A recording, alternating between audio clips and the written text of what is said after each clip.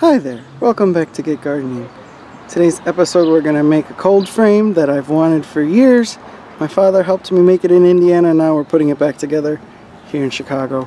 But I wanted to show you my flowers real fast since everything's looking good. The yucca opened up over here. It's huge.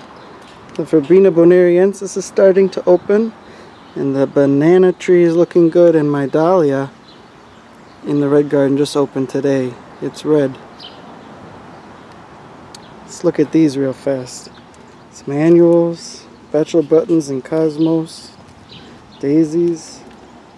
The heleniums are looking really nice. And the daisies just look so wonderful. Such a nice drift of them.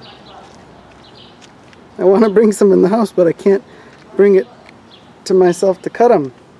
I love that the lilies have started opening.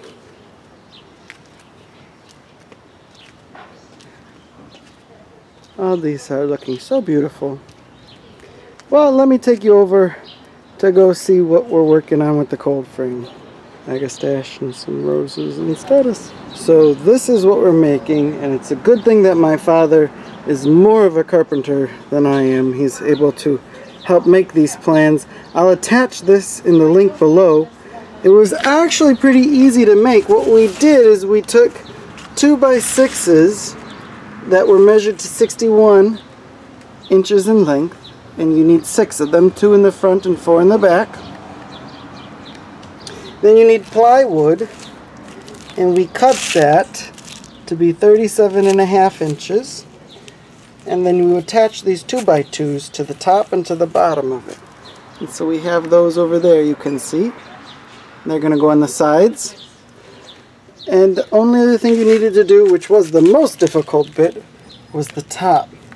And we could not find an acrylic panel that was the exact size that we needed. So we had to make it different, and this is how it turned out in front of me right here. It looks nice, but it was the most difficult bit, and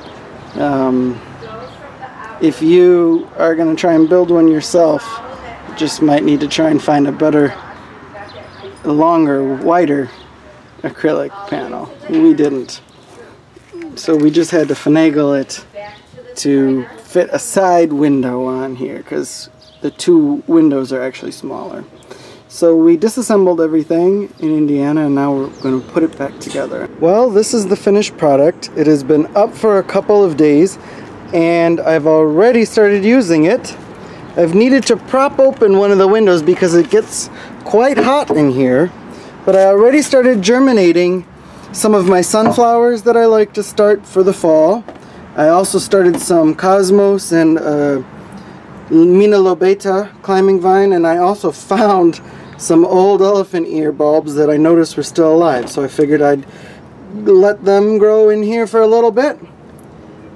I'm really excited that I have this done. I've wanted one of these for years, and I'm really thankful for my dad for helping me with this, because I could never have done this on my own.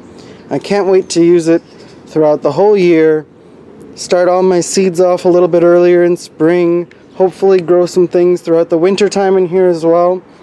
If you have one of these, I'm really interested to know what you're able to do in the winter, and if you have any tips for plants that you grow in here, I'd love to hear from you. Thank you guys so much for watching. I'll see you next time. Get out there and get gardening.